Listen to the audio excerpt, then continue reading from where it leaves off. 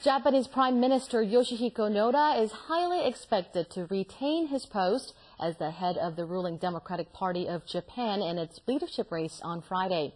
Japan's Asahi Shimbun reported Thursday that Noda has secured the backing of at least 210 members of his party in the two chambers of the Diet, where the DPJ has 336 members. Noda has become increasingly unpopular because of his push to double consumption tax, which caused dozens of the DPJ members to leave the party. He has also been criticized for failing to keep good on his pledge to move towards shutting down all nuclear power plants in Japan over the next 30 years.